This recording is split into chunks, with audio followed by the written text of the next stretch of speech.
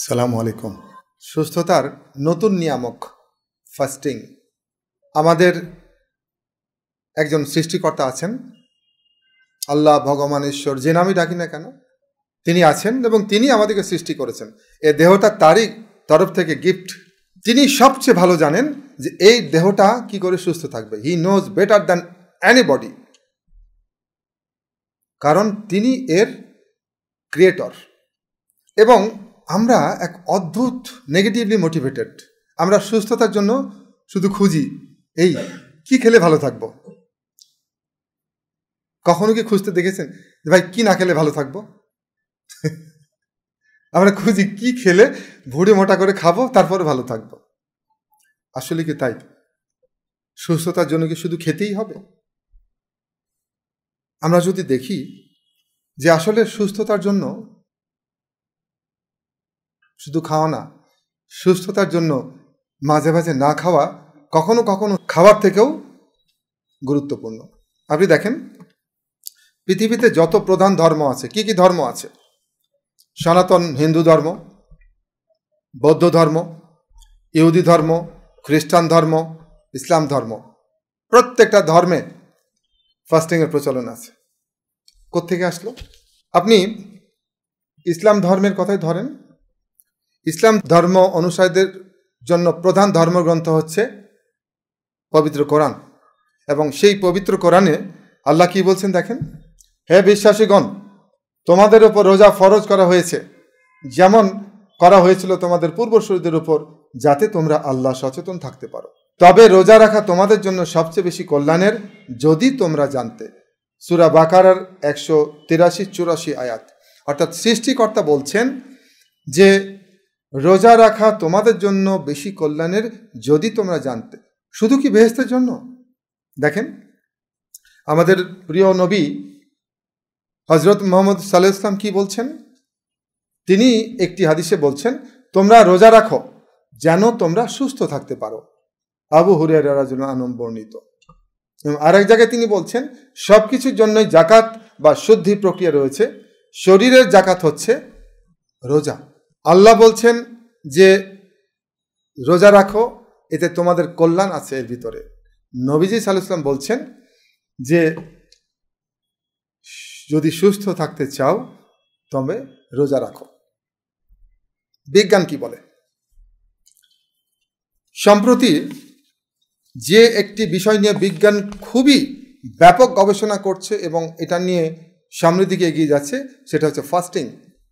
এবং আমেরিকার একটি বিখ্যাত journal, the new England journal of medicine, এবং এটা একটা রিভিউ আর্টিকেল, 2019 ডিসেম্বরে এটা প্রকাশিত হয়। এই আর্টিকেলের টাইটেল ছিল effect of intermittent fasting on health, ageing and disease. এখানে কি বলা হচ্ছে? এখানে বিজ্ঞানীরা বলছেন আমরা যখন খাবার খাই তখন আমাদের এই শরীর, এই দেহটাকে পরিচালনার জন্য আমাদের ফুয়েল দরকার। যেমন একটা গাড়ি চলার জন্য তার ফুয়েল দরকার, হয় তার অকটেন লাগবে, নতুবা পেট্রোল লাগবে, অথবা ডিজেল লাগবে। সেরকম আমাদের এই দেহরূপী বাহনের জন্য রেগুলার ফুয়েল লাগবে। এবং এই ফুয়েল মূলত আসে দুটো সোর্স থেকে, একটা হচ্ছে গ্লুকোজ আর একটা হচ্ছে ফ্যাটি অ্যাসিড। গ্লুকোজ আসে কার্বোহাইড্রেট থেকে, আর ফ্যাটি অ্যাসিড আসে হচ্ছে ফ্যাট বা চর্বিজাত খাবার থেকে। আপনি দুটোই খেলেন, রুটিও খেলেন, চিনিও খেলেন, সাথে গরুর মাংস দিয়ে ভাতও খেলেন, আপনার শরীরে গ্লুকোজ ঢুকলো, আলটিমেট ফ্যাটি অ্যাসিডও ঢুকলো। শরীর এই গ্লুকোজকে ব্যবহার করে মূলত তার প্রাথমিক ফুয়েল হিসাবে, এবং এই ফ্যাটি অ্যাসিডকে জমিয়ে রাখে শরীরে ভবিষ্যতের জন্য। কোনো কারণে যদি এই গ্লুকোজের স্বল্পতা হয়, ঘাটতি হয়, তখন শরীর এই ফ্যাটি অ্যাসিড জমা আছে ফ্যাট হিসাবে, এই ফ্যাটে তখন হাত দেয় এবং ফ্যাটকে ভেঙে ফ্যাটি অ্যাসিড তৈরি করে, এবং এই ফ্যাটি অ্যাসিডকে রূপান্তরিত করে নতুন একটি পদার্থে, তার নাম হচ্ছে কিটোন বডি। এবং এই কিটোন বডি তখন শরীরের বিকল্প জ্বালানি হিসেবে ব্যবহৃত হয়। এখন এই কিটোন বডি কখন তৈরি হয়? যখন বাইরে থেকে আপনার গ্লুকোজ অর্থাৎ শর্করা জাতীয় খাবার আপনি বন্ধ রাখলেন। বিজ্ঞানীরা বলছেন যে যখন কেউ ফাস্টিং থাকে তখন তার শরীরে দুটো মৌলিক পরিবর্তন সাধিত হয়। সে পরিবর্তনটা কি? যেহেতু শরীর রেগুলারলি গ্লুকোজ থেকে শক্তি নিত, গ্লুকোজকে ফুয়েল হিসেবে ব্যবহার করত, যেহেতু গ্লুকোজের সাপ্লাই বাইরে থেকে নাই, শরীর তখন ফ্যাট ভেঙে প্রথমে ফ্যাটি অ্যাসিড তৈরি করলো এবং ফ্যাটি অ্যাসিডকে পরবর্তীতে কিটোন বডিতে রূপান্তরিত করে তাকে এনার্জি হিসেবে ব্যবহার করতে শুরু করলো। এটাকে বলা হচ্ছে মেটাবলিক সুইচিং, এবং আলটিমেট তার মেটাবলিক সুইচিং ঘটছে এই ফাস্টিংয়ে। এবং দ্বিতীয়, যেহেতু ফ্যাট ভেঙে এটি ঘটছে, শরীরের ওজন কমতে শুরু করবে। এবং ভেরি ভেরি ইম্পর্টেন্ট হচ্ছে মেটাবলিক সুইচিং। এই যে ডায়াবেটিস, এটা একটা মেটাবলিক ডিসঅর্ডার। যখন আপনি ফাস্টিং থাকবেন, আপনার ভেতরের মেটাবলিজমের যে ডিসঅর্ডার, এটা একটু একটু করে ঘুরতে শুরু করবে। এবং এই ফাস্টিং নিয়ে এখন ব্যাপক গবেষণা হচ্ছে, এবং এখন ফাস্টিংকে বলা হচ্ছে অটোফ্যাজি। অটো মানে নিজ, সেলফ, আর ফ্যাজি বা ফেগি মানে হচ্ছে খাওয়া, নিজের জিনিস নিজেই খাওয়া। কীরকম? আমাদের শরীর এক অদ্ভুত যন্ত্র, পৃথিবীর সবচেয়ে জটিল, সবচেয়ে সফিস্টিকেটেড যন্ত্র হচ্ছে আমাদের মানব দেহ। এবং আমাদের দেহে 100 ট্রিলিয়ন সেল বা কোষ আছে, এবং এই প্রত্যেকটা সেলে প্রতিদিন লক্ষাধিক রিয়াকশন হচ্ছে, এবং এখান থেকে হরমোন তৈরি হচ্ছে, এনজাইম তৈরি হচ্ছে, কত কিছু তৈরি হচ্ছে। এবং এগুলো তৈরি হতে গিয়ে এই প্রত্যেকটা সেলের ভিতরে কিছু বর্জ্য পদার্থ তৈরি হচ্ছে, টক্সিন তৈরি হচ্ছে, বিষাণু তৈরি হচ্ছে, ফ্রি রেডিক্যাল তৈরি হচ্ছে। এবং এই বর্জ্য পদার্থগুলো সেলের ভিতর তৈরি হচ্ছে, এবং এগুলো যদি সেলের ভিতর জমা থেকে যায়, ডেফিনেটলি ইট ইজ হার্মফুল, আমাদের শরীরের জন্য এটা হার্মফুল। এবং সেই জন্য সৃষ্টিকর্তা কি করেছেন? প্রত্যেকটা সেলের ভিতরে একটা অটোমেটিক ক্লিনিং সিস্টেম করেছেন, যে সেল নিজে সে বর্জ্য পদার্থকে খেয়ে ফেলবে, এবং এই খেয়ে ফেলাটাকে বলা হচ্ছে অটোফ্যাজি। 2016 সালে জাপানি সেল বায়োলজিস্ট ডক্টর ইউশোনোরি ওসুমি, তিনি এই অটোফ্যাজির উপর গবেষণা করে নোবেল প্রাইজ পান। এবং তিনি কি বলছেন জানেন? তিনি বলছেন যে আপনি যদি সত্যি সত্যি সুস্থ থাকতে চান, তাহলে কি করতে হবে? আপনাকে অটোফ্যাজি করতে হবে, ফাস্টিং থাকতে হবে। যত বেশি আপনি অটোফ্যাজি করবেন, তত আপনার শরীরের ভেতরের যে দূষিত পদার্থ, সেই বিষাণু, সেই টক্সিন, সেই ফ্রি রেডিক্যালগুলো তত দ্রুত শরীর থেকে বেরিয়ে যাবে, একদম ডিজলভ হয়ে যাবে। এবং তিনি বলছেন যে একজন ব্যক্তি যখন কমপক্ষে 12 ঘন্টা ফাস্টিং করবে, তখন তার অটোফ্যাজি প্রক্রিয়াটা দারুণ কার্যকরী হবে। দেখেন, নবীজি সাল্লাল্লাহু আলাইহি ওয়াসাল্লাম বলছেন, রোজা রাখো যদি তোমরা সুস্থ থাকতে চাও। বিজ্ঞান বলছে যে আপনি যদি মাঝে মাঝে ফাস্টিং থাকেন, তাহলে আপনার শরীরের বর্জ্য পদার্থগুলো সহজেই বেরিয়ে যেতে সমর্থ হবে। আপনি দেখেন, পৃথিবীতে যত দীর্ঘজীবী মানুষ, এই যে এখান থেকে কাছেই যে বাবা লোকনাথ ব্রহ্মচারী কত বছর বেঁচেছিলেন? 160 বছর। আপনি তার জীবনী পড়ে দেখেন, কি খেতেন আর কি করতেন। হযরত শাহজালাল রহমতুল্লাহ আলাইহি, এই যে সিলেটের, তার জীবনী পড়ে দেখেন তিনি কি করতেন। তিনি হুজরাতে থাকতেন, দিনে একবার বা কখনো কখনো 2 বার বেরিয়ে এসেন, খেতেন। সম্প্রতি দুটো অন্তত গবেষণা দেখা গেছে যে কেউ যদি সপ্তাহে 3 দিন 24 ঘন্টার ফাস্টিং করে, তবে ইনসুলিন রেজিস্ট্যান্স রিভার্স করে ডায়াবেটিস নিরাময় করতে সক্ষম হবে। আমাদের এই যে টাইপ 2 ডায়াবেটিসের মূল কারণ হচ্ছে ইনসুলিন রেজিস্ট্যান্স, এবং এই ইনসুলিন রেজিস্ট্যান্সের হওয়ার ফলে তিনি শর্করা জাতীয় খাবার, গ্লুকোজ মেটাবলিজম করতে পারছে না, কাজে লাগাতে পারছে না। এটাকে রিভার্স করার জন্য বলা হচ্ছে যে এই ফাস্টিং দারুণ দারুণ দারুণ কার্যকরী। আজকে বিশ্বে 200 কোটি মানুষ ভুল খাবার খাচ্ছে, তাও আবার অতিরিক্ত। ফলাফল মহামারীর মতো স্থূলতা, হৃদরোগ এবং ডায়াবেটিস। আজকে দেখেন যে বেইলি রোড, এই যে খিলগাঁয়ের যে দোকানগুলো ফুলে ফেঁপে উঠছে, বিকালে গেলে আপনি জায়গা পাবেন না, সন্ধ্যার পর সেই রকম ভিড়।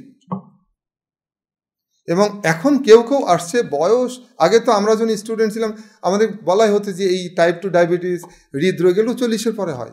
জাতীয় অধ্যাপক ব্রিগেডিয়ার আব্দুল মালিক স্যার আমাদের একটা সেমিনারে আসছিলেন, তিনি বললেন যে বাংলাদেশের সবচেয়ে কম বয়সী হৃদরোগীর বয়স হচ্ছে মাত্র 13 বছর। হার্ট অ্যাটাক নিয়ে হৃদরোগ হসপিটালে ভর্তি হয়েছিল এবং শেষ পর্যন্ত তাকে বাঁচানো যায় নাই। কেন? এই পরিমাণ আমরা খাবার খাচ্ছি, কিন্তু মাঝে মাঝে যে খাবার না খেয়ে থাকার দরকার, মাঝে মাঝে যে খাওয়া দরকার নাই, এটা কি কেউ কখনো বলেছে? আর আল্লাহু আকবার, এখনকার মায়েদের তারা বাচ্চাকে যে কি বানাতে চায়, আল্লাহু আকবার, মানে 10 জনের খাবার সে এক বাচ্চাকে খাওয়াচ্ছে, ব্যারেল এইরকম একটা হাতি হয়ে নড়তেও পারে না, চড়তেও পারে না। ওর কি হচ্ছে? এই যে দেখেন আপনি পরিষ্কার এতে নিউজ দেখাচ্ছে অতিরিক্ত স্বাস্থ্য সমস্যায় 70% মানুষ। তো কি করতে হবে? এই ফাস্টিং, যেটাকে এখন ইন্টারমিডিয়েট ফাস্টিং বলা হচ্ছে, এই ধর্মে যেটাকে বলা হচ্ছে রোজা বা উপবাস, সেটাকে এখন বিজ্ঞান বলছে ইন্টারমিডিয়েট ফাস্টিং। প্র্যাকটিস করেন, মাঝে মাঝে প্র্যাকটিস করেন, এটা নানানভাবে করতে পারেন। স্কিপিং মিল, মনে হলো যে ঠিক আছে আজ সকালে নাস্তা খাবো না, ঠিক আছে যা, অথবা সকালে খেয়েছেন দুপুরে খেলেন না, রাত্রে আবার হালকা করে খেলেন, অথবা সকালে খেয়েছেন দুপুরে খেলেন না, রাতেও খেলেন না। এইভাবে মাঝে মাঝে আপনি মিল অফ দিতে পারেন, দেখে বলি স্কিপিং মিল। 2 নম্বর 12 ঘন্টার ফাস্টিং, 16 ঘন্টার ফাস্টিং, 18 ঘন্টার ফাস্টিং, 20 ঘন্টার, 22 ঘন্টার, 24 ঘন্টার। আমাদের দেশে এর চেয়ে বেশি দরকার নয়, কারণ ওই রকম মরবিড ওবেজিটি আমাদের দেশে নাই। আমেরিকাতে আছে 400 কেজি ওজন, ওরে তো বছরব্যাপী ফাস্টিংয়ে লাগাই দিতে হবে আর। তো সুস্থ থাকতে চান, যদি আজকের প্রোগ্রাম থেকে একটি জিনিস নিয়ে যেতে চান, তাহলে বলবো ফাস্টিং নিয়ে যান। কি করবেন? আপনি আগামীকাল থেকে নাস্তা করবেন না, কি করবেন? ব্রেকফাস্ট করবেন। দেখেন ব্রেকফাস্টকে আপনি ভাঙেন, breakfast ব্রেকস your fasting. R fasting appropriate হচ্ছে মিনিমাম 8 ঘন্টা, চমৎকার হচ্ছে 12 ঘন্টা। আপনি দেখেন পৃথিবীতে স্মার্ট, দারুণ ফিগার, দীর্ঘজীবী মানুষেরা শেষ খাবারটা কখন খায় দিনের? চীনে যান, থাইল্যান্ডে যান, আপনি 6টার পর রেস্টুরেন্ট খুঁজে খোলা পাবেন না। আর আমরা তো 6টার সময় নাস্তা খাই, রাতের খাবার তো বাকি আছে। ফলাফল দেখেন, প্রত্যেকের মধ্যপ্রদেশ আমাদের স্ফীত। তো কি করবেন? আপনার দিনের শেষ খাবার হবে সন্ধ্যা 7টার ভেতরে, এবং দিনের প্রথম খাবার হবে সকাল 7টা। 12 ঘন্টা ফাস্টিং করেন, আমি জোর দিয়ে বলছি আপনি সুস্থতার নতুন দিগন্তে প্রবেশ করবেন। এবং রোগ নিরাময় অটোপ্যাথি প্রক্রিয়া শুধু এখন শুরু হয়েছে তা না। মধ্যযুগের কিংবদন্তির চিকিৎসক হচ্ছে ইবনে সিনা, যাকে পাশ্চাত্যে বলতো আভিসিনা। কত বড় চিকিৎসক ছিলেন তিনি!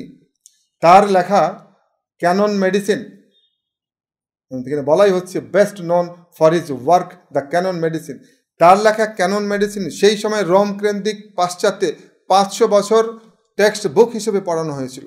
500 বছর, 500 ইয়ার্স। এবং তিনি ক্রনিক রোগ নিরাময়ে সর্বপ্রথম এই অটোফ্যাজি প্রক্রিয়া প্রয়োগ করেন এবং দারুণ ফলাফল লাভ করেন।